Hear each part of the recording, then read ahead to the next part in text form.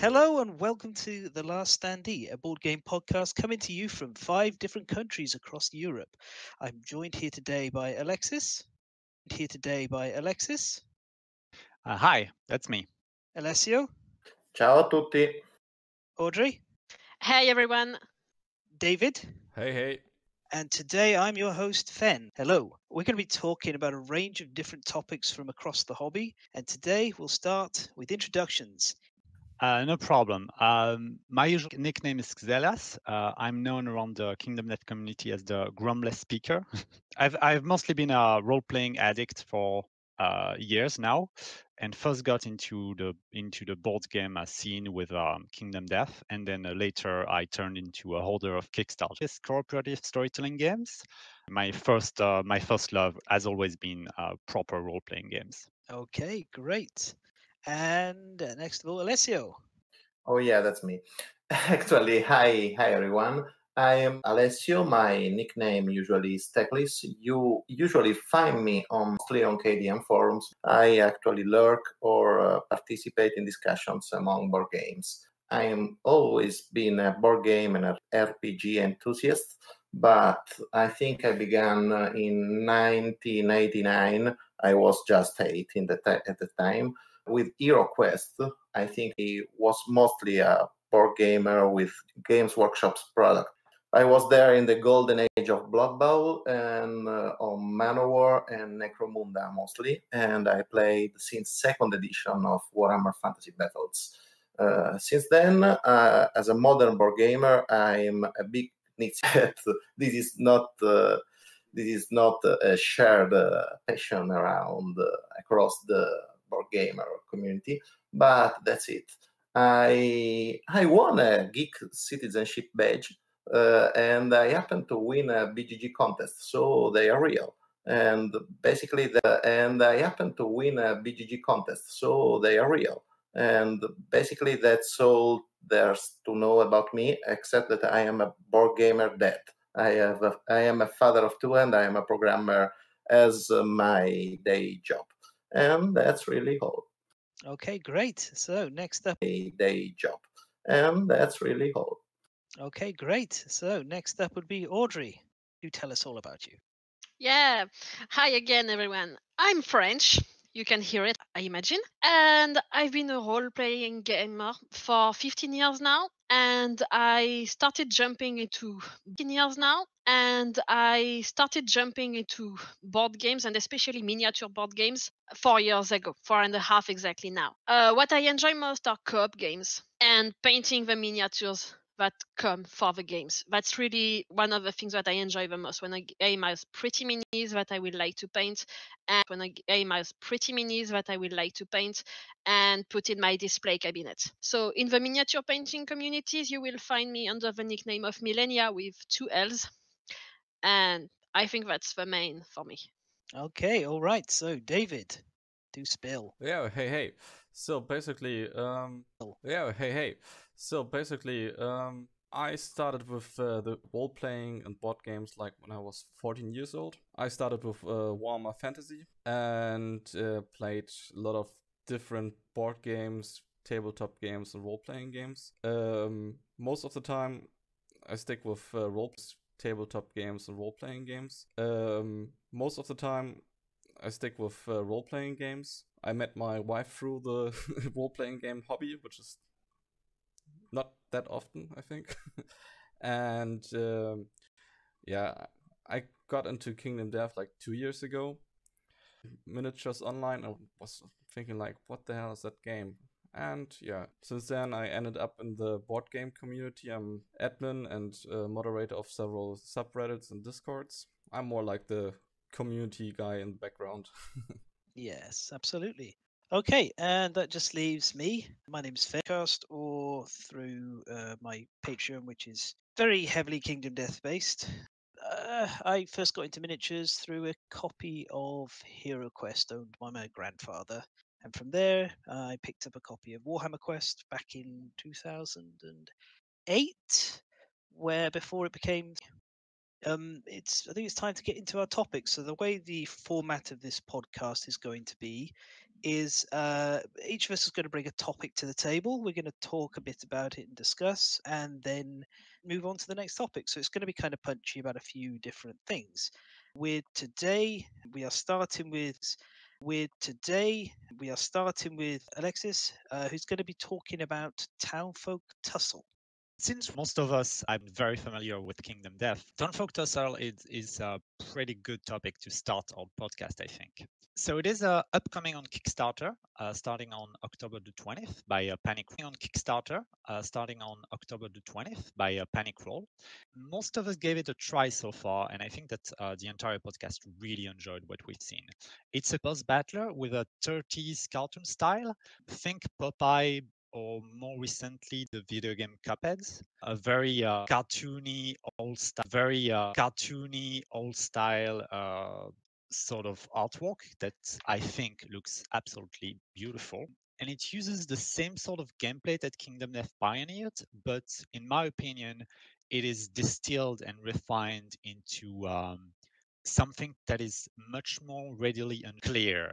So in the game, each player incarnates a different colorful character with 2 abilities and 4 stats. And the game is split into a taunt phase where they buy randomized equipment and a fight phase against a bigger boss with an AI deck that is then used to control the monster. It gives each player a sort of mini quest during the combat phase to accomplish during the fight to get a little reward. While the game is cooperative, some of them can be slightly antagonizing between the player, but in a friendly way, without breaking the game, but it's more interesting, I feel. For example, one player might want to never be targeted in a fight or be targeted a certain number of times, or they might have to cause environmental damage to their allies or to the boss. It really helps making each fight against one of those boss extremely different from the other. And if you combine that with the different playable character, the fact that each boss has 4 difficulty level, it makes the game surprisingly replayable even in the current demo state on Tabletop Simulator with only 4 bosses. Every time I played, the slight differences in combination made each fight feel very unique and fun.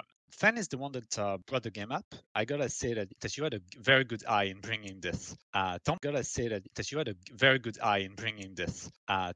Tussle feel like someone looked at Kingdom Death, gutted anything superfluous, and left out a refined version of it. It's a game that you really might want to play regularly with friends, but it's also a game that I could see myself picking up, explaining to people,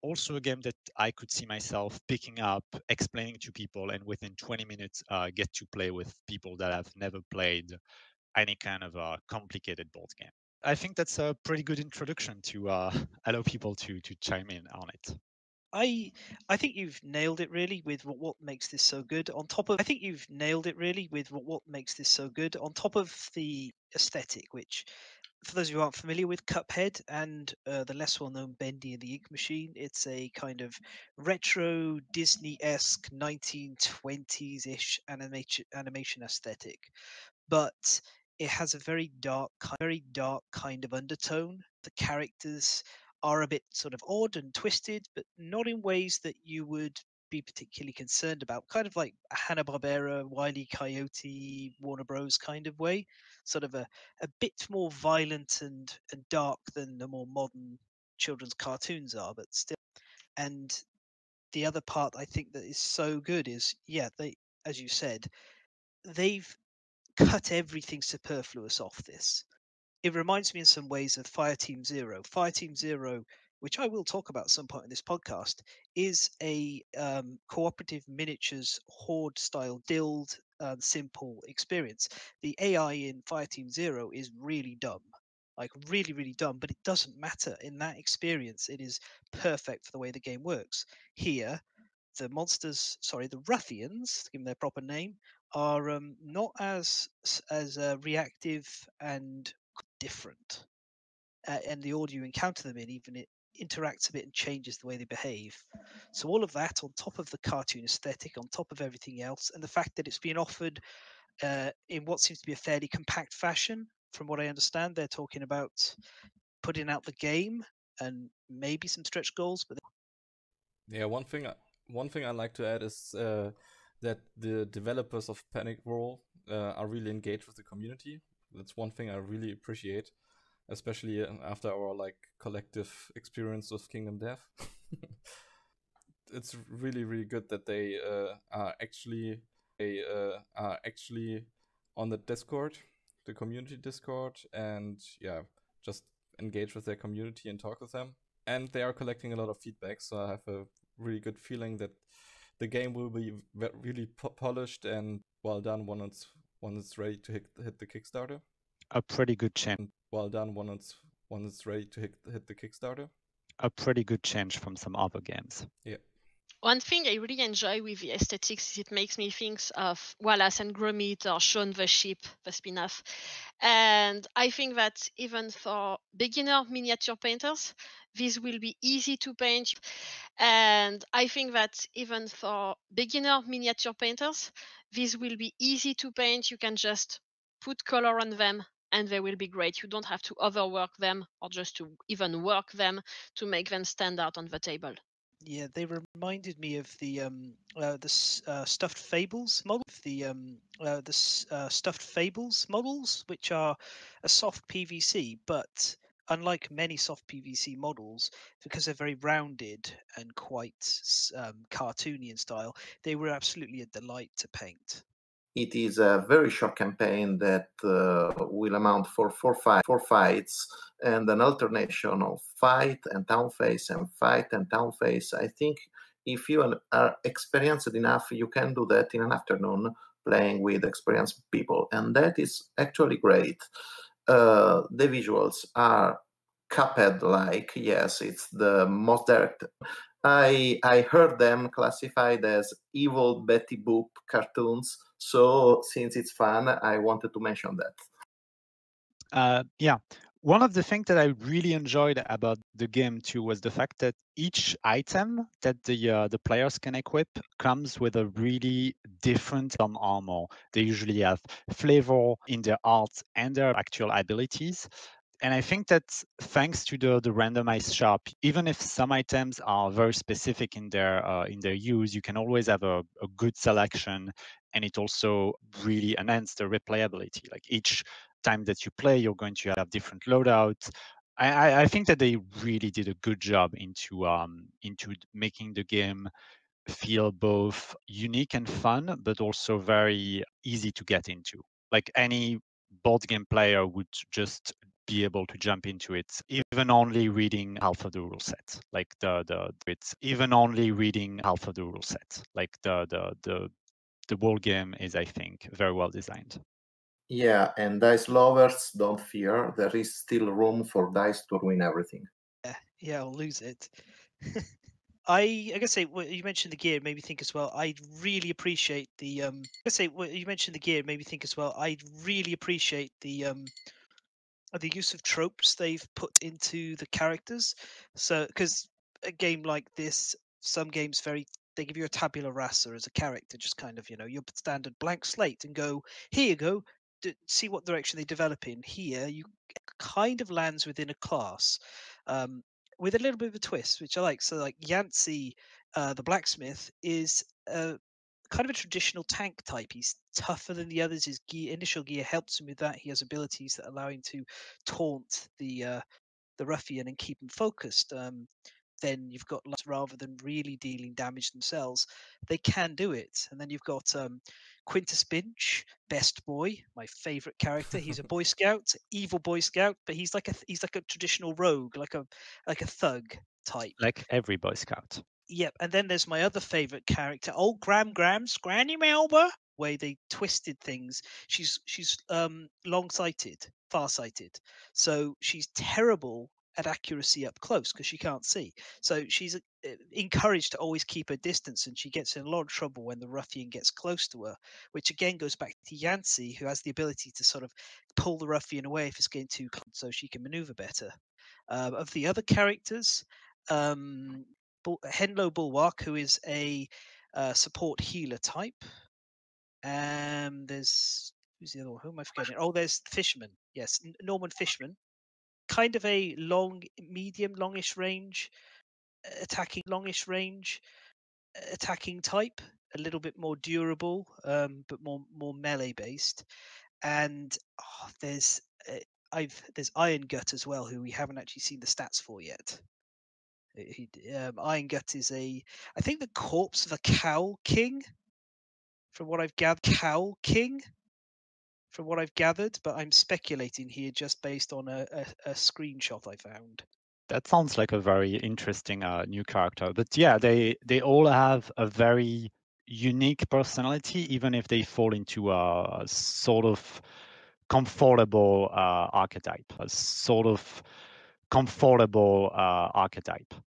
Yeah, they do. It gives you a nice little handle to just sort of get in there and understand what might be good and useful for you to get as gear, which I like, and also gives a lot of potential for them to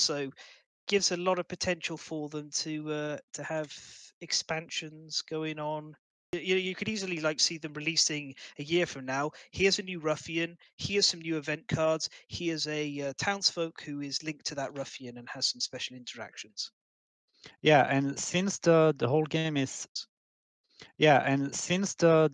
is relatively simple to expand on, I wouldn't even be surprised to see a new map maybe, or a new type of environment with different turn cards, or just some few changes that can make the base experience completely different. Like, I think that they created a base mold that will be very easy to expand on, and that is already very much replayable. One thing that I really liked is the fact that there's very little need to keep notes. Like each players has their own to keep note in between fight and all of that. It's all based on your inventory. So once again, packing the game back into the box and pulling it out of it and then into the table is extremely easy. I wouldn't even be surprised if making a sort of vignette, since you basically would only need to draw a few equipment and then just jump into it. Yeah. I just took a quick look to check my notes. It's George Irongut.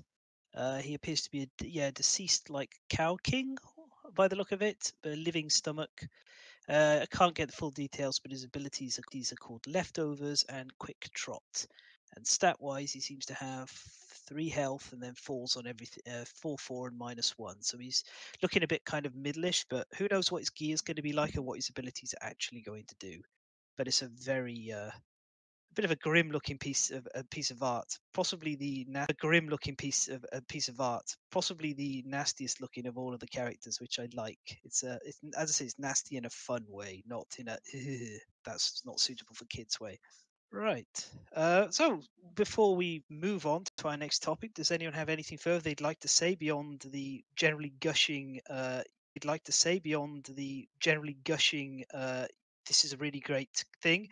Fantastic game. It's landing 20th of October on Kickstarter, and as far as I'm concerned, at least, I would say if you're only going to back one game for the rest of the year, this should be it. And if you're not going to back any games, you might want to have a good one to get the basic game on the Kickstarter, because one, I love Kickstarter being used by new companies to support, as Kickstarter was originally intended.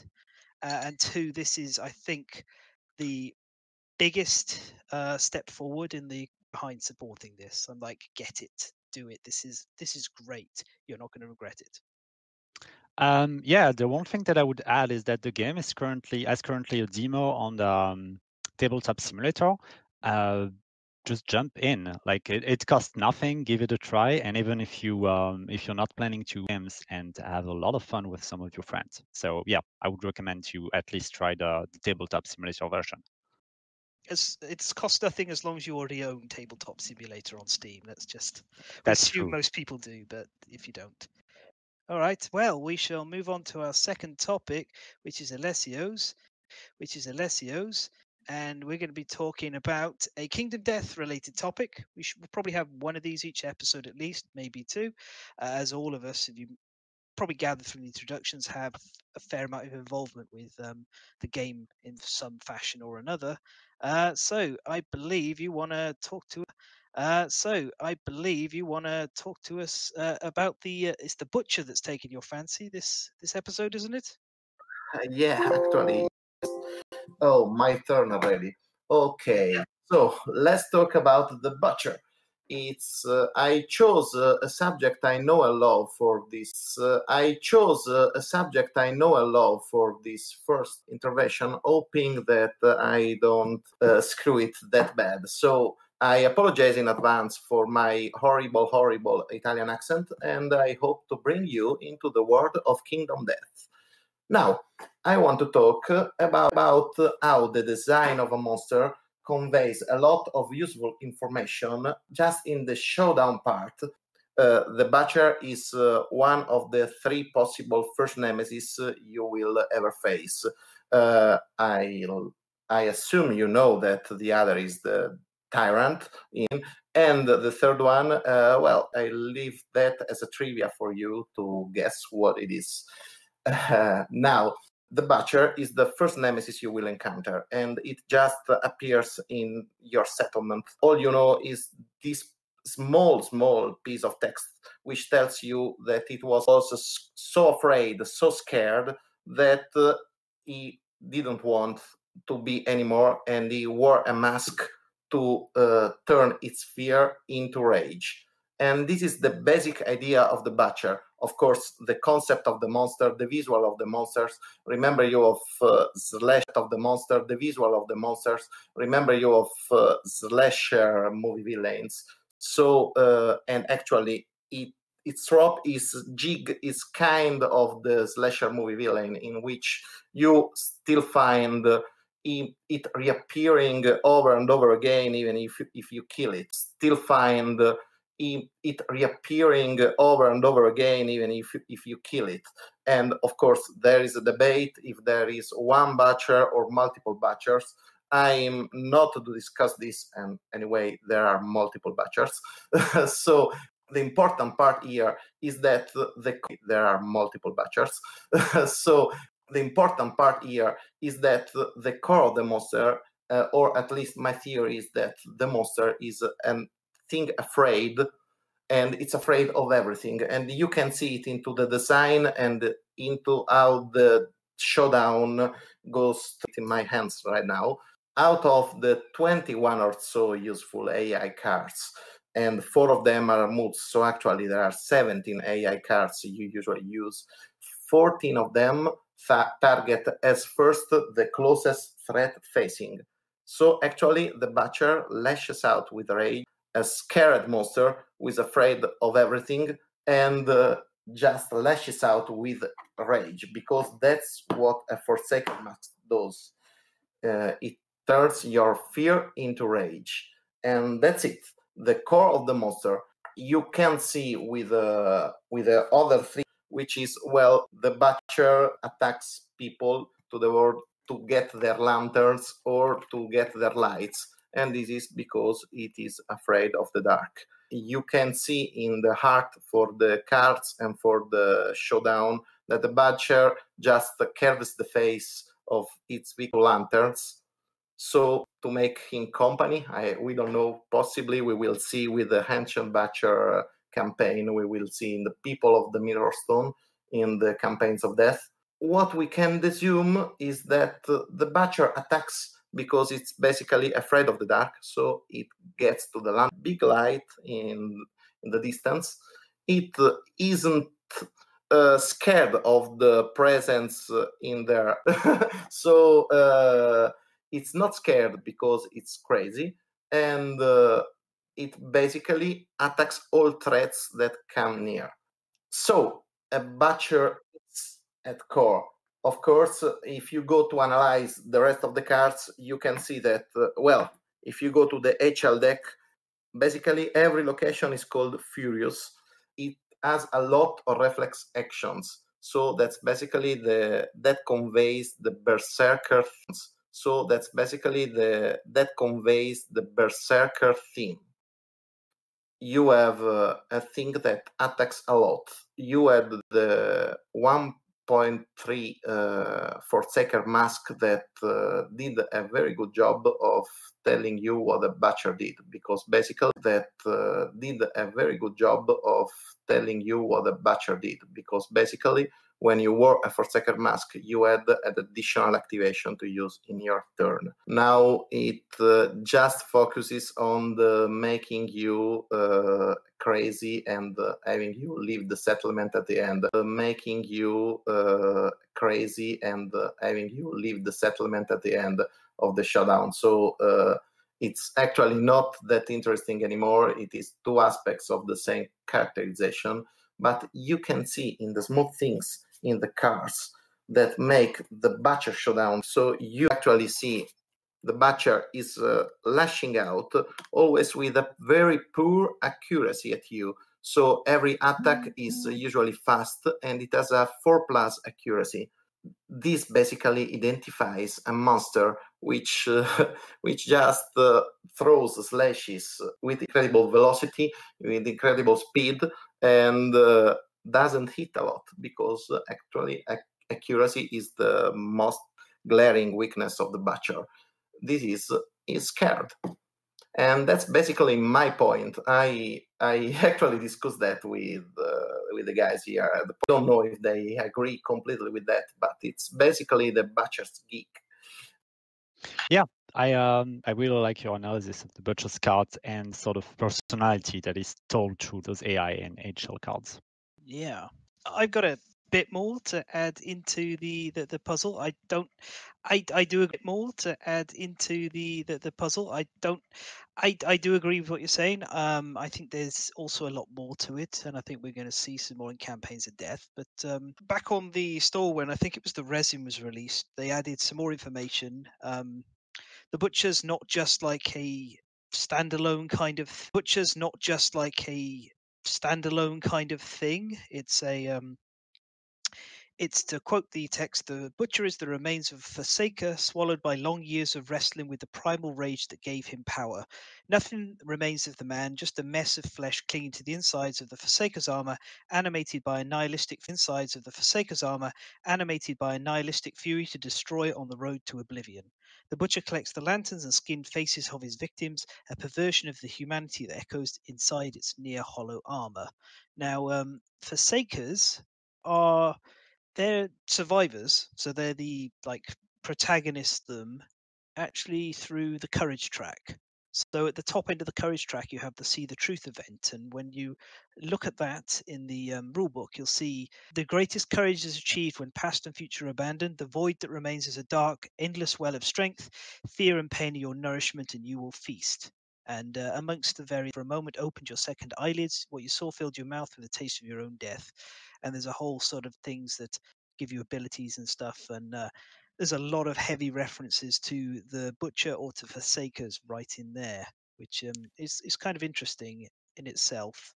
Forsakers themselves are those who lose or give up in a pitiful struggle around them, incapable of compassion. They channel their despair into unchecked, furious, berserk state that makes the Forsaker dangerous to friend or foe alike. The Forsaker has lost so much that his perspective has been skewed beyond repair. Yeah, that's a repeat. Accordingly, they abandoned their own humanity to better suit the struggle. That they see around them. And their fury is so consuming and violent, they often fix their weapons with a rope or chain to their hands in anticipation of succumbing to their mindless rage dreams. So yeah, they are, the Butchers seem to be a further evolution along the Forsaker chain. The Forsaker, if I understand correctly, was originally going to be one of the playable classes for Kingdom Death Labyrinth, but I'm not 100% certain on that because it's a bit lost in the annals of time. This is interesting because there's another card linked. There's another card linked to the Butcher in a way, which is the Butcher's Mandy. Actually, I don't know what is the pronounce of this, so I just call it Mandy. It is basically another way to nail the point, which is as you increase your insanity, you get fasted. You get rage and rage as long as you descend into a pit of insanity. And of course, this links the Butcher in a way to the Silver City, and there has been a lot of fun theories about that. And it's probably meat for another article, but it is the point is continuously delivered and nailed again. I like what you pointed out, that the Forsaker are sort of further along the courage track that what the survivors can get to, because the Butcher itself is sort of a perversion of courage. Then, since it's cowardly, I think that there's a nice symmetry here to see and to examine. Personally, what I really like about the Butcher as a nemesis, more on the gameplay side, is the fact that, in my opinion, it's the best nemesis of the People of the Lantern, because it really perfectly nails what a nemesis should be, in my opinion. When you Agreed. when you as a fight, it's great as a sort of a challenge and difficulty check, but I think that also just the feel of pulling it out of the box, reading the cards and being like, okay, we have to fight this thing. We've only fought like White Lion so far.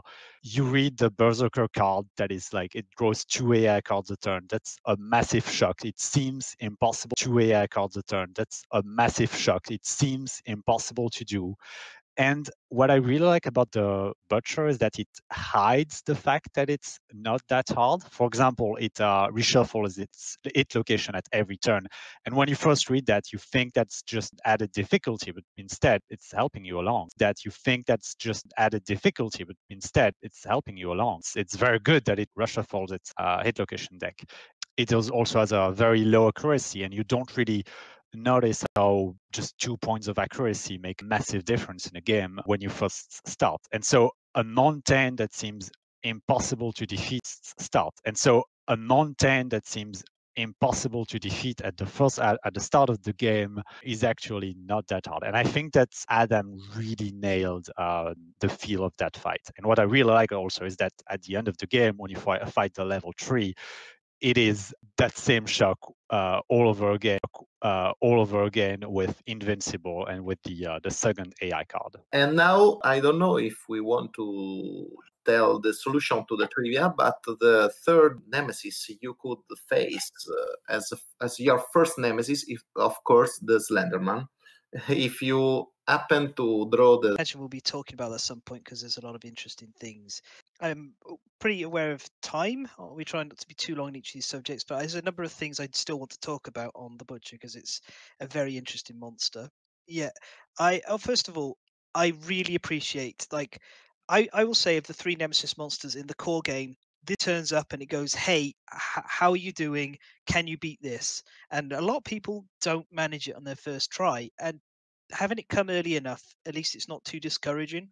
It's also the most rewarding fight. But what I love most of all about this is when you get past the initial sort of aesthetic, there's a scenario, and I can answer this like on the debate of whether there's one butcher or lots of butchers. There's almost certainly more than one butcher, but I think each individual butcher is way harder to kill than you actually think. They generally teleport away to get away when they're in a very bad state. The death blow, they're in a very bad state.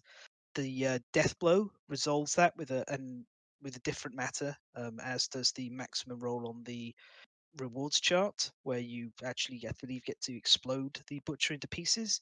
But they do have some kind of mystical abilities. The Lantern Frenzy card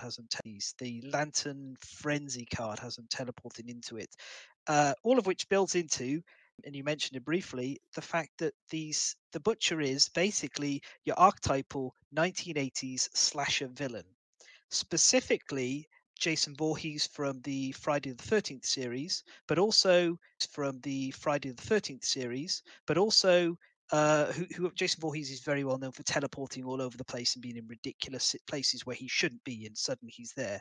But also Michael Myers from Halloween, who is all. Both of these are mortal men who, through events, have become immortal. Immortal, indestructible, terrifying, ridiculous pieces of nonsense. I remember watching Halloween H2O and seeing Michael Myers be attacked with a chainsaw and having it spark off his arms and thinking, what on earth is going on here? How is this interesting? But yeah, and I think it's worth noting that I think it's worth noting that in both of these cases, if you take a look, the linking thing that for Jason Voorhees, who only turns up, I think, in the second movie onwards, and Michael Myers, is they both wear white masks. In Jason's case, it's a white hockey mask. In Jason's case, it's a white hockey mask. In Michael Myers' case, it is William painted white, most famously. But the Butcher, the Forsaken mask, is also a white mask, and as you learn, it's made from a face. You can actually construct one yourself if you meet the level 3 Butcher, and construct one yourself if you meet the level 3 Butcher. Under certain circumstances, one of your survivors will peel their own face off and fashion it into a Forsaken mask, which is like, very interesting and cool. And a lot of what I liked about the AI, and I thought an alternate take on looking on it, is the Butcher. If you're not a threat, it won't attack you on it is the Butcher. If you're not a threat, it won't attack you at all. It'll stand over you and menace you, which is very much like the slasher movie villain who attacks anything that's sort of up and running and could possibly do stuff. But then, when people fall on the floor and start panicking a bit, especially if they're the final girl, it'll menace over them and give them a chance to get away. And I thought that's like really good. And I do give Adam some like flack at times, but when it comes to the Butcher, I don't think outside of, I don't like the change to the Forsaken mask, but outside of that, I think everything here is just that's the best three in my opinion. There's just one small thing I would like to add. Barry the Chopper, which is like a pretty good.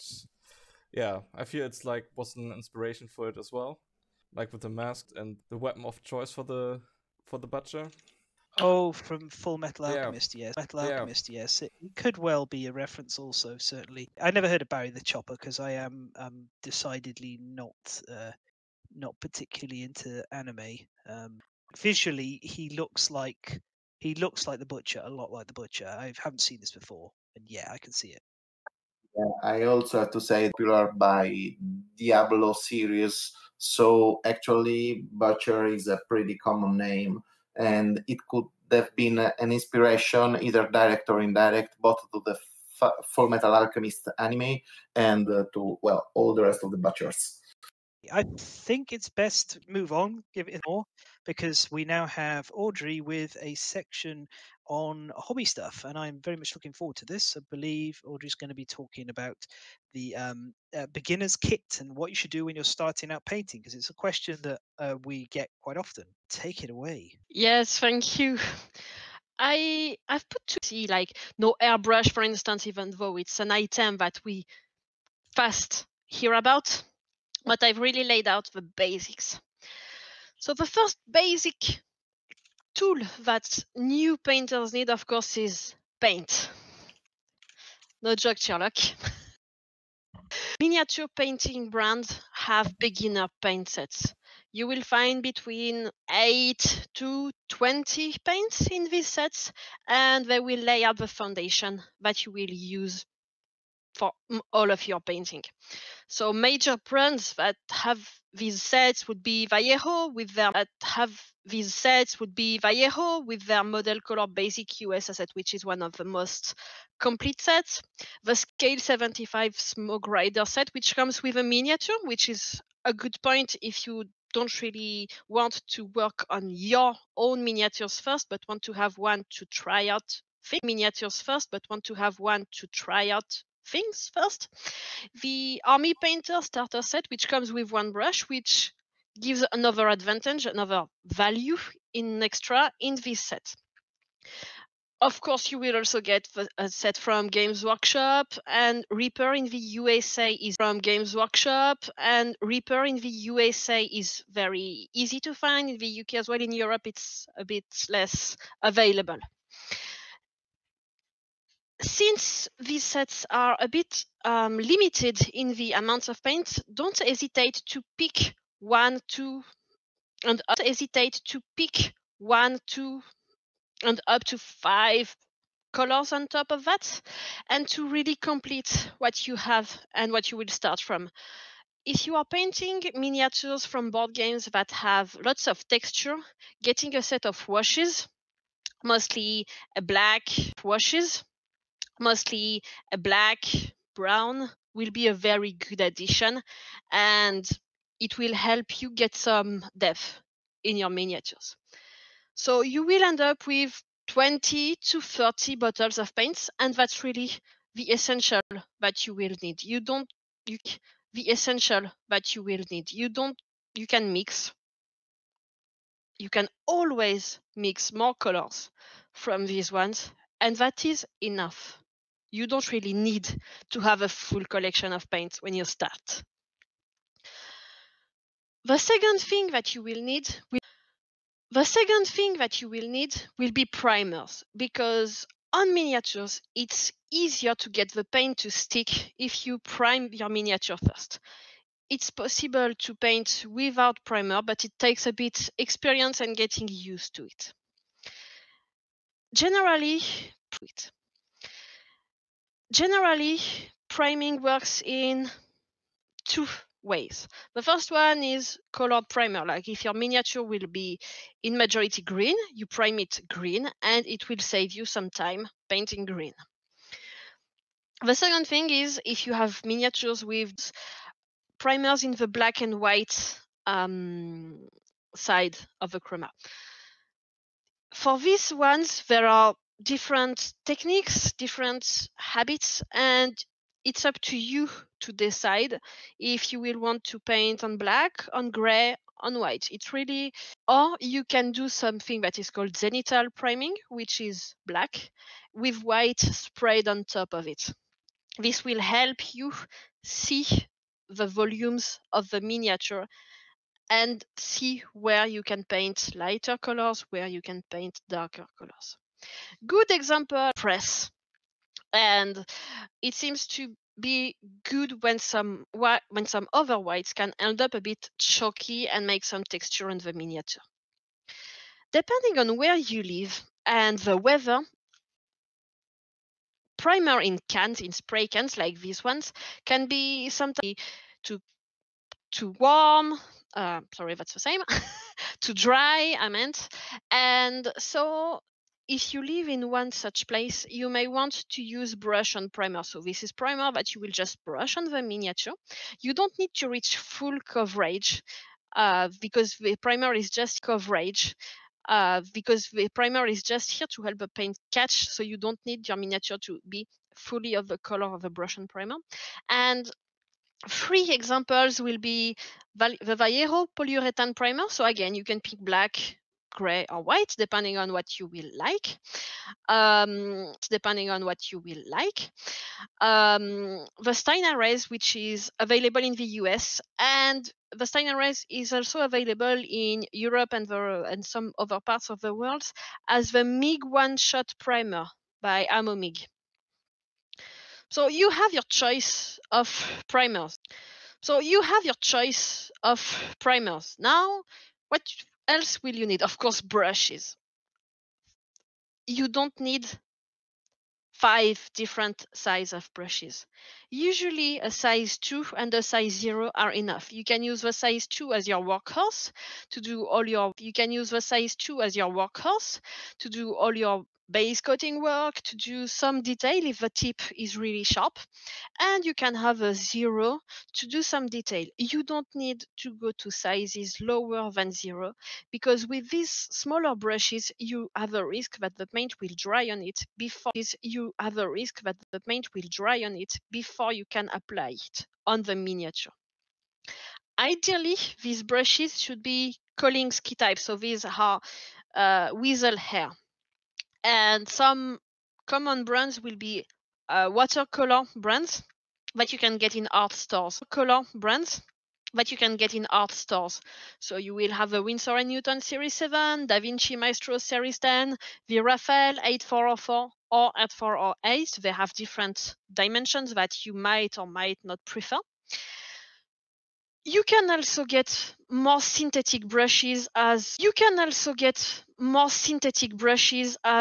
workers if you want to save your best brushes. You can also get synthetic brushes to apply the primer because it's more chemically dangerous for the bristles of your brushes. So you can say, oh, I'm going to pick a two whichever currency you're using, synthetic brush for my primer. It's perfect. Also, a very good thing is that one of the first technique that you may use is dry brushing. And one tip is that makeup brushes and especially eyeshadow brushes make very good dry brushes because they have just the right stiffness of brushes for this. It's really a great tool to have for this application. If you're getting Kolinsky or other natural hair brushes, if you can pick a brush soap, that will be helpful to get them last longer. So you have one very common brush soap, which is the Masters brush soap, and it's really cheap and it will last you 4 years. I paid mine, I think €7 3 years ago, and I still have a good time with it. Next item will be the palette. You have two types of palettes in the miniature painting. You have a dry, thin the paint on it. That's going to be some sheet of aluminum, a tile, whatever you want. A plate, maybe. You're really free to get whatever you want. If you decide to pick a wet palette, there are lots of different ones, both from the art companies and to give two of the biggest ones. They all come with everything you need: the sponge, the paper, the box. It's up to you to like the paper or not. Some people will like papers that are more translucent to water, that leave a bit more water through, some that leave less in your painting room, and that your paint will dry very fast. It will help keep it wet for a few hours. Then one other item that you will need is for when you've done painting. You're going to need varnish, especially if the miniatures that you are painting, you will touch them with your fingers. We have some grease on our fingers. We have some other components which are a bit acidic, and it can damage the paint. So again, just as the spray cans for primer, varnish spray cans are often sensitive to weather. If you're spraying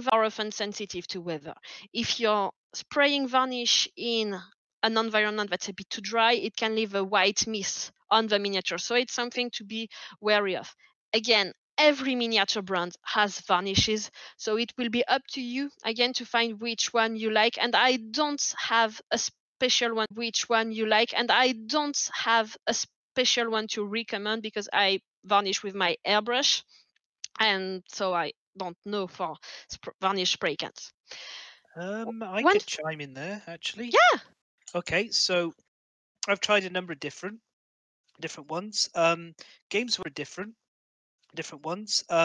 Games Workshop, unfortunately, I don't think do a pure matte one anymore, but their satin is very good, and quite resistant. My all-time top two are the Vallejo matte varnish, fantastic varnish, fantastic, and Testa's dull coat, which now I'm in Sweden, I have trouble getting. So I use Vallejo's, and I actually use those while painting as well, because well, I paint with a bunch of they're more resin, more translucent paints, and they can get quite shiny while I'm painting. So I tend to like apply a coat of this varnish part way through, and it's great that it's in a spray can. So it doesn't, I don't have to like clean out my airbrush and break my flow. I just spray it and then dry it quick with a hairdryer and it goes super matte. So those are my two recommendations. And it goes super matte. So those are my two recommendations. Vallejo's or Testa's Dull Coat. I would be very careful with the Army painter sprays. I have found they are incredibly sensitive to humidity, incredibly so. I have, and it's nothing is more frustrating than finishing a model, and spraying it, and suddenly it's frosted white, and it's possible to save that, but sometimes you just have to strip the whole model and start again. So, big one there. Be careful with Army painter varnishes. And the real trick is, if you're not sure about the weather or anything, have yourself like a test model or a test sheet or something you can spray on, and you look to see if it's frosting. Even like just a crumpled up bit of paper with some paint on it, just to check if everything's okay and right. If you're not sure, check if everything's okay and right. If you're not sure, do what Audrey does and use airbrushing for varnishes and even for your base coats. Because airbrushing is what I use during the winter here in Sweden, because it's too cold for spray cans, except in our garage. Anyway, there we go. Yeah, Carry thank on. you. Thank you for the compliment. So as Sven said, he mentioned matte varnish. I think Testors is being discontinued, by the way. I need to check again. Matte varnish has the advantage of not adding reflections on top of the paint job that you did. So it's really going to show what you painted. It's going to slightly distort the colors, but really much less than gloss varnish or satin varnish. You can, though, apply gloss or satin varnish up to what you like to bring them shine back that matte varnish can kill. And then there are two other categories of tools that you need if your minis are not pre-assembled. In board games, many miniatures come already pre-assembled, so you really don't have man still do with these pre-assembled miniatures. So you will find sometimes gaps. For example, if an arm was glued on a torso, you might find some gaps around the shoulder. So you can use lots of different putties to fill the gaps. Two of the most common are Milliput and Green Stuff. They are workable in a different tool if you're using Milliput, but Vaseline is much more convenient for Green Stuff. So it's going to work a bit in a different way. And these two pastes are great for big gaps. So in board games, you don't often encounter big gaps unless the miniatures come. Miniatures will often have smaller gaps, and for this, what I love is the Vallejo plastic putty. It's a paste, almost like toothpaste, and you can really apply it and push it into the small crannies in the miniatures, and it dries quite fast. So you can see the need to add just a bit more. To apply these paints, you can find shapers in steel or some kind of silicone brushes with a fine tip that will help you push the putties and smooth them out on your miniature. And finally, the latest category of nippers, which will help you cut the different parts of the plastic sprue, which is a kind of frame that will help keep the pieces together while they ship. You can pick any nippers from any miniature brand, of even from model kits. If you find a shop nearby, that sells train or planes model kits, this nipper will be completely great for miniature painting. And the last tool is glue, of course. You will find three major categories of glues that we can use, and these depend on the material and or the size of what you're gluing. If you're painting and if you're owning miniatures that are made of HIPS, that's for the polystyrene that comes in sprue. For example, the miniatures of Kingdom Death, but also of the Marvel Crisis Protocol skirmish game. or Games Workshop miniatures, plastic glue will be a great choice. The plastic glue, in fact, is not a glue but a solvent, and it will help dissolve just a bit the solvent, and it will help dissolve just a bit the plastic, and you will chemically weld the pieces together. So you will have something that will hold very well. So if you made a mistake while gluing your miniatures, it will be hard to separate the pieces together. But if your mini falls, it might not. But if your mini falls, it might not break. The second type of glue is the cyanoacrylate, also called super glue. This one will glue everything. It works for plastic miniatures, it works for metal, it works for resin miniatures, so you can use it for everything. But if you can use it for everything. But if you drop your miniature on the floor, for instance, the glue is very brittle and so can break. But if you messed up gluing your miniatures, you can put it in the fridge for a few hours and then the glue will break. If you are gluing some big pieces together, you can use double components epoxy instead of super glue or instead of plastic glue if applicable, and this will really make a stronger bond. But I will only recommend it for big pieces as it's a bit less. Convenient to use. So that's it for the toolkit. If you have any question, we will be sure to check comments and help you. If anyone has any question here, or has anything else to add? I'm less good of a painter as you or fan. So I might have a few questions, but it would probably necessitate it would probably be another top recommend for someone who wants to first paint something that is easy, but that also allow them to have a few different type of highlights or techniques to try and train on. I would say it depends a bit on one or two things. To try out things, I would go to Reapers, because they really have a wide range of items. Lots of things are suited for D&D, for fantasy worlds, and you will really find anything. You want an old bear, you will get it. You want an adventurer with a sword, you will get it. And you won't be stuck with 10 times, for instance. So I think, yeah, if you really want 1, 2, 3, 4, 5 minis, which are all different from each other, that would be a good choice. Or there are some board games that will fit, like Fan mentioned earlier, the Stuffed Fables, which will help you learn to manipulate your paints on.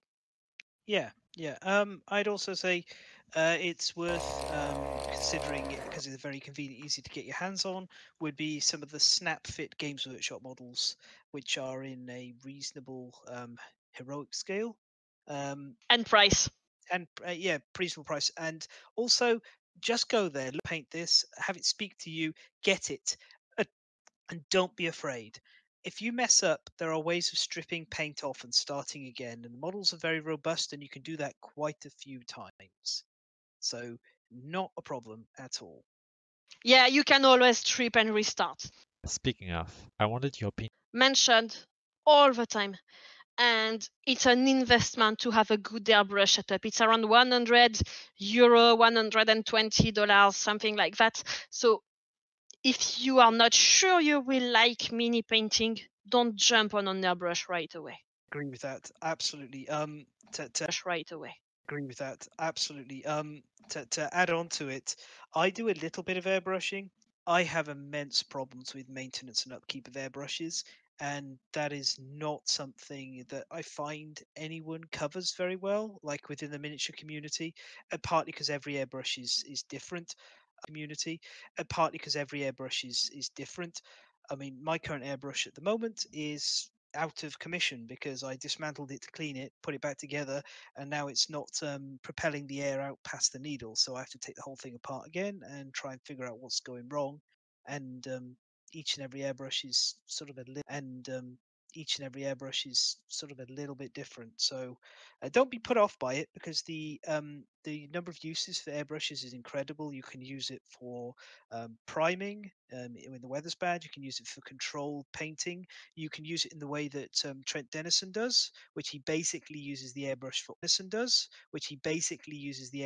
Almost all of his jobs. He's a fantastic miniature painter. You can catch him on Instagram under Big Dino. You can see his painting in progress on YouTube under Trent Dennison, and he uses it for almost everything.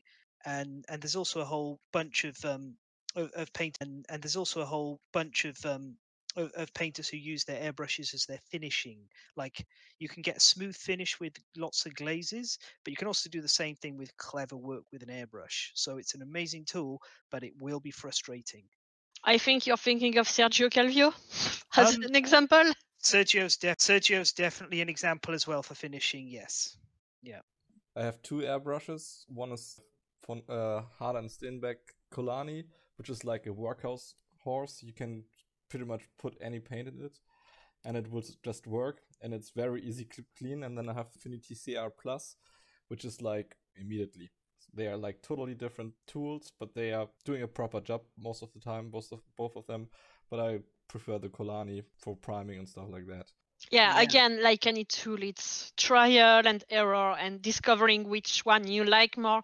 But with an airbrush, it's a bit more an investment. So trying out Makes sense, yeah. Yeah, I'd say the biggest piece of advice, though, is just don't be afraid. Everybody starts somewhere. You'll often see people on Instagram put up their first model and also put up, some of their latest pieces to show the difference. And I will say their first model almost always it is practice and refining and finding your own style, your own space. And you can follow guides and things, but sometimes they're a bit bewildering when you're starting out. I think Serestos are very good for learning, and is painting Buddha. He still has stuff, although he stopped making new ones. They're on YouTube, but just don't worry.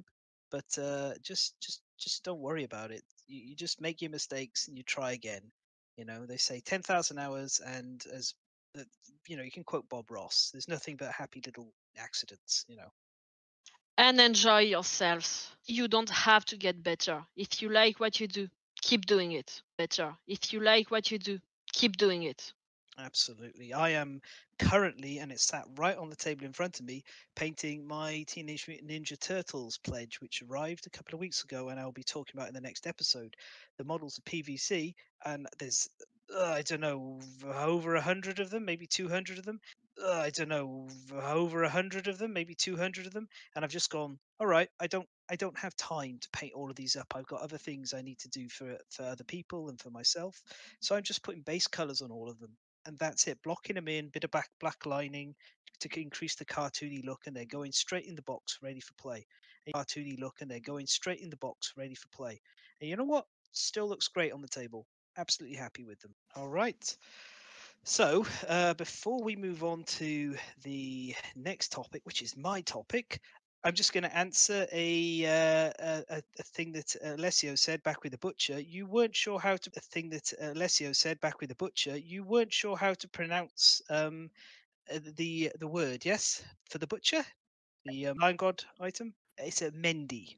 It's actually misspelt in Kingdom Death. It should be Of course it is. MHNDI, but it's spelled MHENDI, but it's spelled MHENDI. You've seen them before. They are the intricate paintings you'll see on people's hands. I think Hindu in particular. So, but yes, it's a style, and yeah, Mendi, which is very simple and straightforward. Given the misspelling, you could be forgiven for pronouncing the Mehendi as well. You could be forgiven for pronouncing the Mehendi as well. Really, that's up to you. It depends how you pronounce farting arts. Yes, those mighty secret farting arts. Yeah. Own your mistakes. Right. Okay, so I wanted to talk about something I've been playing a fair bit recently.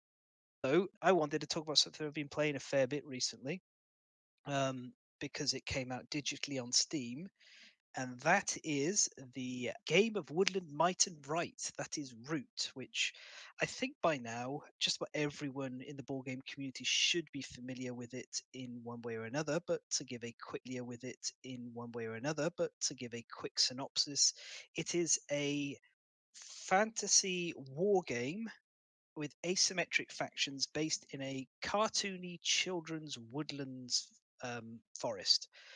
The ruling faction, the Eerie Dynasty, which is a bunch of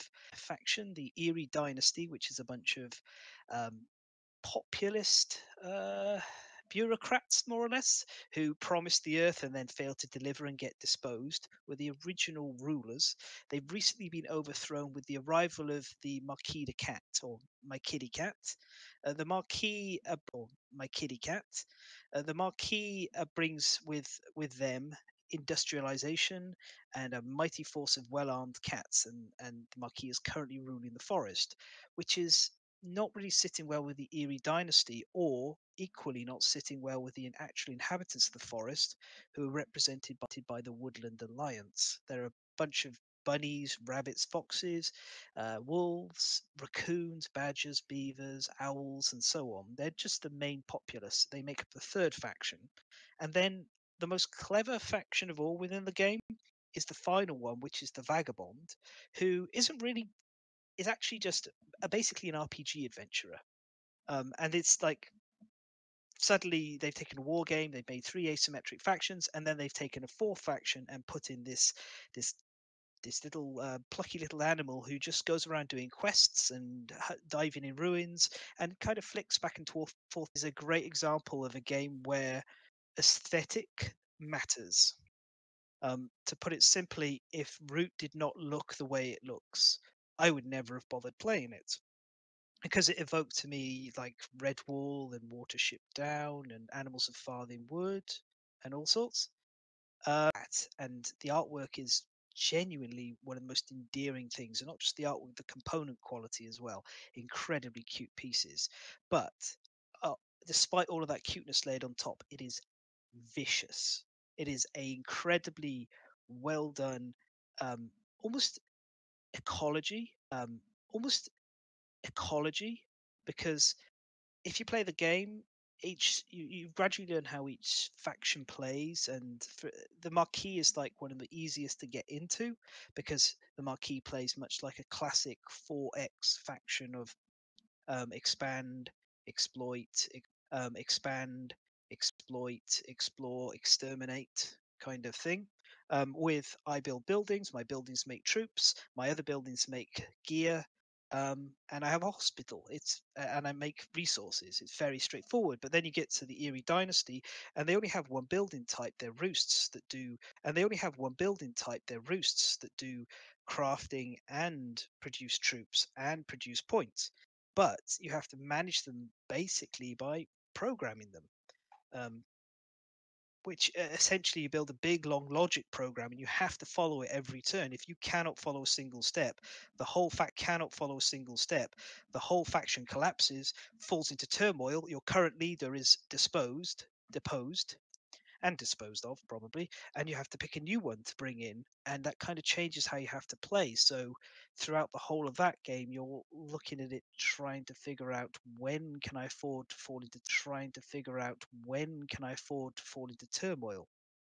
Then in contrast, the Woodland Alliance, most famously were described by Shut Up Sit Down as like a virus. They fight with guerrilla warfare and pamphlets and call in sympathy from the locals and come back. It's really enjoyable. I was wondering how much how if any of you guys here have had much of a chance to play Root, or at least look at it or anything like that. I have looked at it a fair bit since I was looking forward to try the actual RPG that they said. Absolutely delightful. Yeah, it was around this time last year, November last year, because I backed it. Yeah, I have not yet had the chance to play the game since I don't have anybody who was interested to play it at the moment. But I was very interested to it because I love asymmetric at each faction. That it's very different gameplay, and yeah, it looked really interesting. but I have not yet had the chance to play it. Of my Heirie dynasty. Actually, moved by decree, and the battle by decree is the most challenging part of the game. Here I saw the game and my brain was like, oh, and when I saw it was not co-op and I was, oh. There is actually some co-op, but you have to kind of get the Clockwork expansion, which has just come out recently, that allows for automated control of opponents. There is one just come out recently that allows for automated control of opponents. There is one in the main box. You can play a game with Marquis the Cat on running on automatic AI, and you can play cooperatively against that or cooperatively against a bunch of others. There is actually also you can play team play. There are cards that cause people to join up and have to play together in a coalition. So it's not fully co-op, but it does have some options for that. You just declared a war on my wallet. I hope you know that. About that. I will say, now we're getting onto wallet. The one major thing I think with Root is it's not just a one and done kind of thing. You're not, if you buy the main game, unless you're of a very particular personality type and playing group who like the solved game and state, eventually you might get tired with the factions. Because this, and I'm gonna get a little critical just now because I find that the factions, some of them are very limiting in what you need to do to start, and if you can't do that start, you're in a lot of trouble. Game, and then while they have a wide choice in where they go, eventually their games always devolve down to either trying to win through dominance, which is where you control 3 of the um, same clearing, same like fox clearings, or by crafting. If you try and win just through points, normally the Marquis the Cat can't manage it. So kind of frustrating, at least for me, because I like variety. The nice thing about that is once you get tired with the Marquis, you can go on and play the Woodland Alliance. But again, the Woodland Alliance has a very similar playstyle with every game. You want to get your base down in the second turn. If you don't manage that, you're in trouble. And then from there, you're in trouble. And then from there, you kind of just spread out gradually, protect your main base, get your other bases established, and eventually, if people leave you unchecked, you explode all over the place with a giant pile of sympathy, and the whole woodland goes, "Oh well, we like the green guys best." I think the Eerie Dynasty. That's the fact. I think the Eerie Dynasty. That's the faction I have the most trouble playing. I think it has the highest skill floor. It can be very frustrating when you're learning, unless you're great at like logic programming. But I think it also has an incredibly high ceiling. I've seen people win games without ever having hit turmoil. They have that level of knowledge and understanding and momentum, which is incredible. But I think the Vagabond overall is the character I keep coming back to, because you get 3 different vagabonds. One of them starts off as a tinker and is more focused on crafting. One of them is the ranger and has a crossbow and a sword to start with, and the other one, the raccoon, is the classic, and they're a bit of a thief. And they sit between the other two. The tinker's very vulnerable to being attacked, and vulnerable to being attacked. And I wish that the other factions had that. Just having those 3 choices, and the fact that you can play the vagabond allied with people by helping them out, even to the point you command their troops around a bit, or you can be like a nasty little vandal.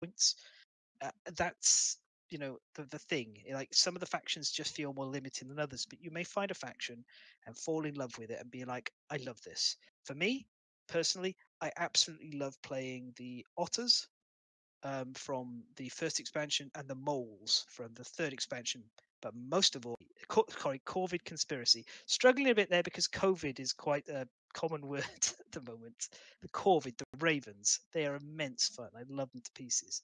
So you do end up going down this bit of a rabbit hole where you're like, I'll buy the core game, and you play the core game a bit, and then you kind of go, okay, or the cult of lizards, or these otters. These otters look amazing. You play with the otters, and you go, oh my god, they're a bunch of thugs. They're they're meant to be trading, but that's not what they do. They go around beating things up. That's fantastic. Yeah. Or then you go, oh, what the moles like, and you discover they're like a bunch of like almost, you had to kind of wake up discover they're like a bunch of like almost, you had to kind of wake up each of the lords. You have to like buy their sympathy and do certain tasks for them before they'll help you out. It's like a very feudal sort of kingdom thing. But yeah, I've got the 4 box expansions, so that's the main game. I've got the River Folk. I've got the thing. But yeah, I've got the 4 box expansions, so that's the main game. I've got the River Folk. I've got the Underground. I've got the Clockworks. I've also got the new deck, which added a whole new life in, because a lot of the stuff's done with a deck of cards that determines where you can go, where you can do things, what you can craft. Cards that determines where you can go, where you can do things, what you can craft. Just changing the deck changed the game so much. You also get new maps and things. So I'm pretty close to having everything now. It's been, and even to the point that I got custom inlays, because it's made setting up and breaking down the game much easier. But the great thing about all of that is you can just get a sample of the game, and you can try the core game out on Steam with the digital edition. It's also on Android as an app. It's just gorgeous. It's a beautiful presentation of it. It feels like playing the board game. How the clearings are set up. Normally they're set in a fixed way. You can change it, and I think that is like what you'd look at to play it. You can also play it on Tabletop Simulator, but once I had a chance to play on the Root app, I was like, yes, this might be better than playing the game physically. So much of the finicky little things that you might get wrong, you know what you can do. You might not know why you can do it, but you know what you can do, as it highlights your options very well, which is like really wonderful. It also has asynchronous play, so that you can play your turn and then just turn off your PC, or turn off your Android, or do something else. And when you are ready to go back, you will have your turn again, and the game will have just moved on, just like an old play-by-mail game. It might be a more general topic, but I was wondering. Play-by-mail game. It might be a more general topic, but I was wondering how everybody feels about video game adaptation of board games. I usually really like them when they really copy the board game and just make it in a more accessible and more directly enjoyable way to play it. Obviously, it's not always a way to play it. Obviously, it's not always as good as having the actual mini in hand. But I feel that a lot of board games are really nice to play on a screen, and to just be able to play with friends over a long distance without having to do complicated setup. Yeah, well, I'm just looking at my Steam collections, the adaptation to Blood Bowl game. I've got Cult Express. I've got Elder Signs Omens. I've even got a few like only board game. They're electronic board games only, like Armello and Fatang, which is not a very good game, but fun for a laugh. But yeah, like good. Yeah, the Terraforming Mars one is also fantastic, and as bare bones as it is, I love the Race for the Galaxy one. Like, that's just, the AI on that is actually nicely done. So I don't think anything beats the tactile experience at all. I would, if for me personally, if someone said, "Hey, John, I'd rather that," because it's a bit nicer to sit there with someone, and it doesn't feel so bad when they crush you horribly, or you crush them horribly. But I'd say I prefer the fully contained apps, like you say, when they faithfully recreate the game, and they do it like that. And sometimes they even add extra bits and pieces, like Dire Wolf do a very good job. That's really enjoyable. I find sometimes the Tabletop Simulator adaptations to be a bit more frustrating. Yeah, but that's almost by design. Tabletop Simulator was not supposed to be the massive thing that it became. It was first supposed to be a sort of just play those fun games, and they added the modding tools, and it just grew into something that is way too big at the moment. Yeah, The engine was not made to be the engine was not made to be used for games like KDM. It's a miracle that it runs. Yeah, it doesn't feel like a good experience though either. Just like moving a piece around in route, like just here now I've got the game up and it's like, oh, I'm just picking where to. That sounds a bit filthy, actually. I do apologize. And then I'm going to rummage around in this ruins. Oh, I found a boot. That just feels good. But when playing Root on Tabletop Simulator, the act of moving the pieces around just feels awkward with a mouse. I just don't. Yeah, Tabletop Simulator for me is very much. I don't have it currently. Melania and I have been playing Seventh Continent recently, and since it doesn't have a proper tabletop simulator version, the way that we had to play was using a webcam to film the cards and just talking aloud and barely worse than tabletop simulator. I actually think that it might be slightly easier. Barely worse. Yeah, I like that. Yeah. It's when it's done right, it's amazing. Or a different experience. I think as well. Mysterium is phenomenal. That's one which I forgot. That's true. Really enjoyable. Yeah. Go on. No, I was just going to say that I like the fact that a lot of video games right now are trying to sort of imitate board games, but even though they're completely new video games. Like for example, Slay the Spire, for example, is a card battler that is incredibly popular and really, really fun. It could be done as a proper tabletop game with an AI deck as a proper tabletop game with an AI deck a la Kingdom Death, but it's as a video game it just works well, but you can feel that it's very much a board game at heart, and I like this sort of taking board games because they are more restricted but allow for, I think, a lot of really interesting tactical things. Oh yeah, Darkest Dungeon is basically a board game. Mm-hmm.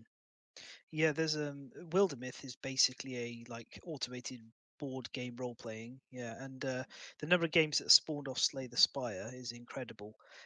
Remote play on Steam, so you don't have to have everyone having a copy of the game. You can remote play in, and everyone can just play on your copy, which has been a big benefit as well. That's nice. that definitely is. Indeed. Okay, but this just makes me want to play it more. It's on sale. Yep, same. The share screen Steam stuff is fantastic, so you can pass and play. And it's time we get on to our last topic, which is David with Degenesis. Okay, let's talk about Degenesis. It's a role-playing game.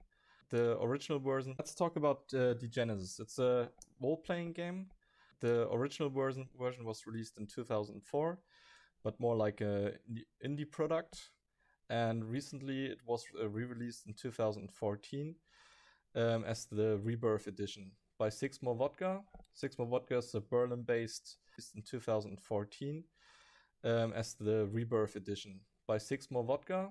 Six More Vodka is a Berlin-based graphical design studio. They did a lot of art for Riot Games like League of Legends and Legends of Runeterra, Warner Brothers games, Marvel, Ubisoft and Rocksteady, like League of Legends and Legends of Runeterra, Warner Brothers games, Marvel, Ubisoft and Rocksteady.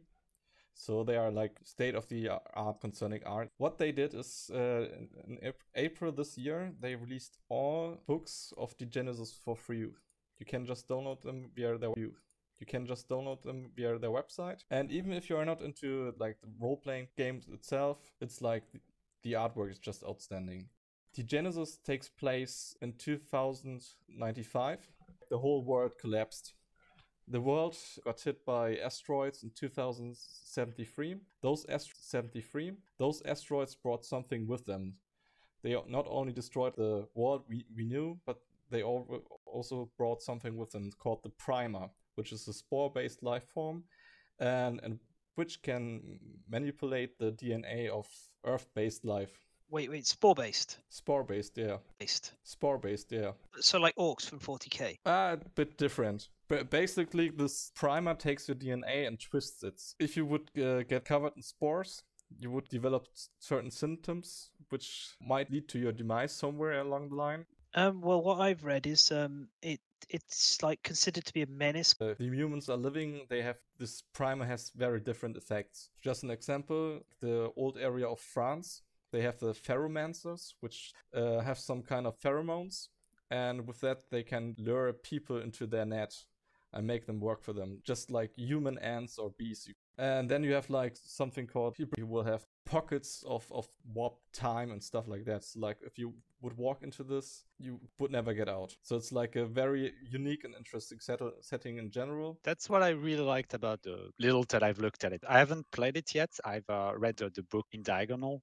But what I really like is that the universe is very apocalyptic game, but with magic and with this weird sort of universe. It's really interesting. And if I remember correctly, there's a lot of description of the world, actually, like the different regions and everything. There's I know that the books are known for being absolute description of the world, actually, like the different regions and everything. There's I know that the books are known for being absolutely colossal. They're hundreds of pages long, and there's like 2 of them for the base game, right? Yeah, they're like one part is the just the background, and the other one is like the rules for the actual game. So the just the background, and the other one is like the rules for the actual game. Yeah, but the thing about, for me, like which makes Degenesis unique is like not only the artwork but like the lore. It's so deep. There's so much going on behind the backlines. You have like this different cults and cultures. You have like I think 7 different cultures. Much going on behind the backlines. You have like this different cults and cultures. You have like I think 7 different cultures, which is like Germany, it's like known as Borca, or then you have like something like France, which is now Franca. So they took the old countries and twisted them by a lot. And then the main players of the Degenesis world. Just as an example, the Primer is like a really dangerous thing, and basically then you have the Spitalians, which is like they are like doctors and they fight against the Primer and the spores. So because it's like those spores, so it doesn't get like really dangerous for everyone. But on the other side, they are like, if they find some infection, they will burn it down or something like that. They are really extreme. And so they are like other cults like the Clanners, which is like, it's not a cult itself, but it's a lot of different cultural things going on in the background. Natural enemies, because the Clanners, they don't care if somebody might have infected by the Primer, but the Spitalians, for them, they need to die. Well, so when 2 tribes go to war. What do the player play as? Do they all encounter Homo Degenesis character, or can they play as a quote unquote pure human? Do they all encounter Homo Degenesis character, or can they play as a quote unquote pure human? No, they play as humans.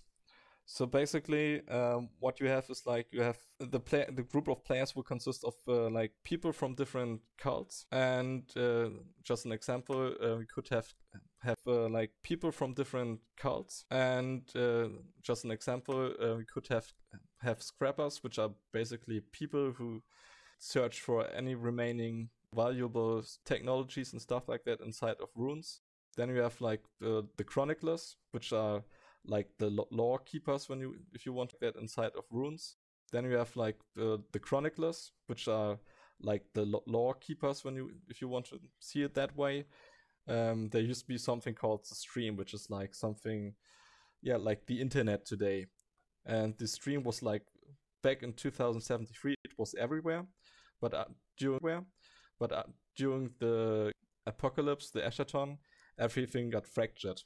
And now you have like the so-called static stream, which are like tiny pockets of the remaining stream with like a few servers going on. And those chroniclers, they try to keep the knowledge flowing inside those pockets. But like their final goal would be like to restart the stream worldwide or like inside a certain area. It kind of seemed like they set the game 50 years too late.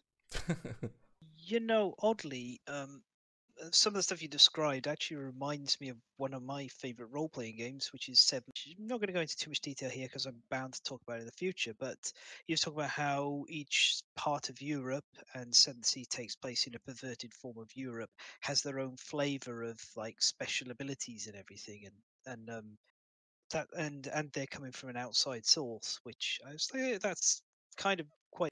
Sometimes there's like some kind of strange interaction, like Hybrispania. You have this strange interaction where sometimes the homogenesis will actually help people, but you don't know what they are asking for. Like they could ask for, yeah, your lifetime basically. They could just do you a favor and take you with them for years or something.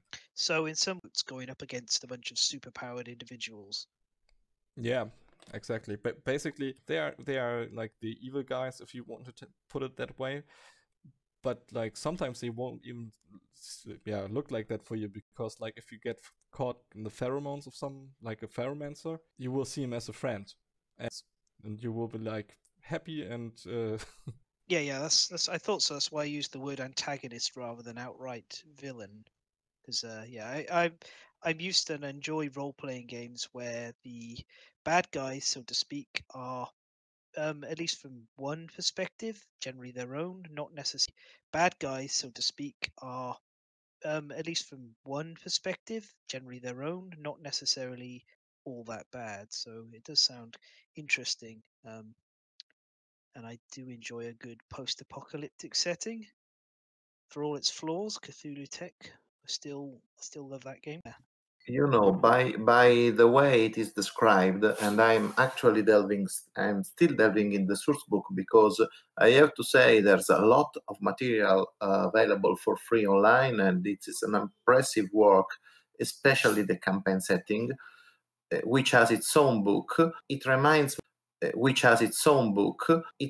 me a lot of the 90s Shadowrun RPG as a setting. Of course, this is a good thing, but the better thing is that it doesn't play at all like it, because, well, Shadowrun was a mess, as the integrations of the degenerated humans, subhumans, and all was messy, while the Genesis actually creates an organic and functioning world. I have no experience with the game, but by reading what is the very, very interesting. I think that thing that's like a bit special about this system is like, you know, you have Shadowrun and Dungeons & Dragons where you have a lot of fights. In this game, you don't want to fight. Seriously, it's like super deadly. If you take a hit, your character will be in serious trouble. Like 1 or 2 hits are fine, but if you have like some serious injury, it will take weeks in game to heal. So most of the time, it's not like in Dungeons & Dragons where you just have a fight for fun, but rather you try to avoid it or just to plan around it, you know? Like in Dungeons & Dragons where you just have a fight for fun, but rather you try to avoid it or just to plan around it, you know? Like it's like more the game itself is more about storytelling and social interactions than real fights. Fights will happen, but if they happen, they should be meaningful. Yeah. Storytelling and social interactions than real fights. Fights will happen, but if they happen, they should be meaningful. Yeah, of course. So no for dice checkers. Yeah, exactly. That's actually a question that I had. How crunchy is the gameplay? Because I have only read the campaign book, as I said, superficially. I was wondering, because I have only read the campaign book, as I said, superficially. I was wondering if it was a game with a lot of different checks and different dice rolls, or if it was a more simple and more story-oriented game. Basically, it's a very story-oriented game, but it has added.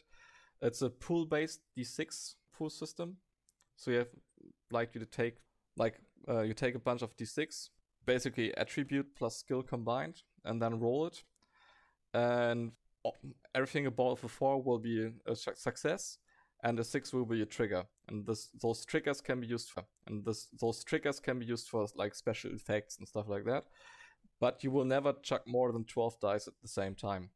If your like pool exceeds 12 dice, all dice above the 12 will be an auto success. That still seems like a fair amount of die. Yeah, sure it is, but we played Shadowrun for quite a bit, and then sometimes you had like dice pool of like 20 pieces or something. Yeah, there's a reason why Shadowrun is not exactly considered a straightforward game. Yeah. I'm always of the opinion if you want to play Shadowrun, you're best off like just enjoying the Shadowrun computer games. Because Yeah, they are cuts all of the mechanics incredibly away, and you just get to enjoy the story. I need to try it and find a table, but I've been running way too many RPGs already, and starting a new one is always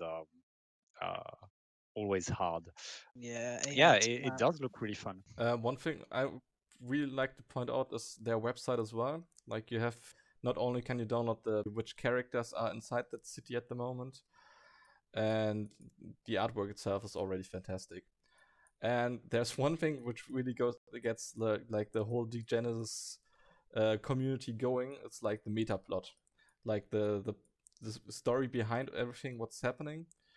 And there's something prophecy. So all the plot of the whole game is inside a single prophecy, and people are still trying to figure out what's happening and what this prophecy means, which is like really interesting because you have like people finding pieces of lore or just like pictures inside the books,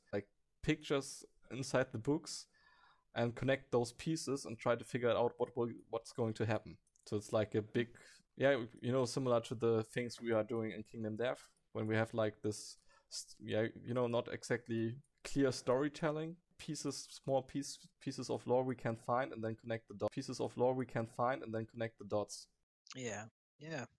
It sounds very interesting. I would be looking into it more if it wasn't the fact that I'm already backlogged so hard. I've got complete Masks of Nyarlathotep to run through, and then the Enemy Within campaign to run through because it's just been re-released and I bought the special editions. And then I've got the Void to do, which is I'll talk about that at some point. Actually, quite good. Degenesis was making me think of it, which it says good things about Degenesis as a concept. It sounds like one of those games. It's like Tales of the Flood, Tales of the Loop, which I'm like, I really want to look at these, but if I do, I'm going to want everything, and I'm going to want physical copies, and then I'm going to be fed up with running what I'm running and want to play that instead, and it's all going to suffer. So I'm going to have to put a note in my diary a couple of years from now to say, all right, take a look at Degenesis. You've got the space. Yeah, I know that. Space. Yeah, I know that feeling. Yeah, too many games. That's the curse of the role player. Too many games, not enough times, not enough tables. Curse of a lifetime GM. At one time, I had like nearly all hardcover releases of Pathfinder 1.0. So like nearly all hardcover releases of Pathfinder 1.0. So like it took away a lot of space as well. Yeah. The curse of the GM is more having a group of players interested in playing on one game, reading the entire setting book, the entire rule book, making prepping is more having a group of players interested in playing on one game, reading the entire setting book, the entire rule book, making prepping a campaign or at least a start scenario, and then having that group just failing to play a single game. I've never had that. No, I just had the curse of always a GM, never a player. But in contrast to that, I am a nightmare to have as a player. The few times I have been, everyone who's GM says you're far too much work, Fenn. And I'm like, just let my character do what they want to do, and I will be no problem to your plot. But then I'm gonna be like awkward. I can't help it. I apologize. So yeah, it definitely could be fun to talk about role playing at some point in the future in some detail. It definitely will. We might actually make a full team for one episode because I feel like all of us have good experiences to share. So thank you very much for listening. This has been the Last Standee podcast. I have been your host, Fenn, and I have been joined here by the team, which is, and would everyone like to say their names and say goodbye? Alexis, and goodbye. Yeah, Alessio, and arrivederci.